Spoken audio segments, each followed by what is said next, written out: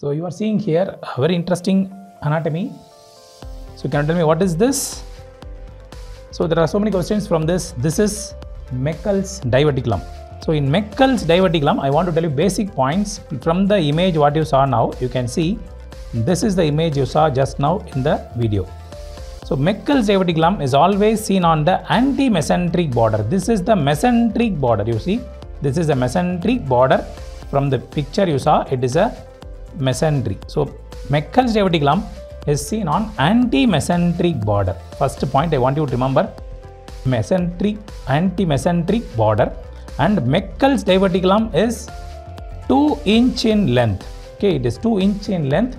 It is found 2 feet proximal to ileocecal junction. Proximal to ileocecal junction means the ileum continues, and as the ileum continues, this is the ileocecal junction.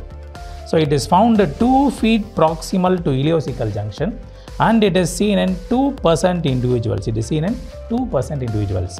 So that is what we call it as rule of 2. And Meckel's diverticulum is nothing but it is a persistence of dash. Persistence of proximal, please don't forget, not distal, proximal vitello-intestinal duct. Meckel's diverticulum is the persistence of proximal vitello-intestinal duct. It is 2% individuals. It is seen 2 inch in length, 2 feet proximal to ileocecal junction, and it is found on the anti-mesenteric border.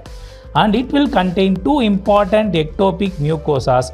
One is gastric mucosa in the adjacent ileum. This is the most common mucosa, that is gastric mucosa, which is found not inside the Meckel, it is found in the adjacent ileum. And another mucosa, second common mucosa, is pancreatic mucosa. So there are other mucosas also seen like colonic mucosa, Brenner's glands can also be seen, but the 2 common mucosas are gastric and pancreatic mucosa. So please don't forget, very basic of Meckel's.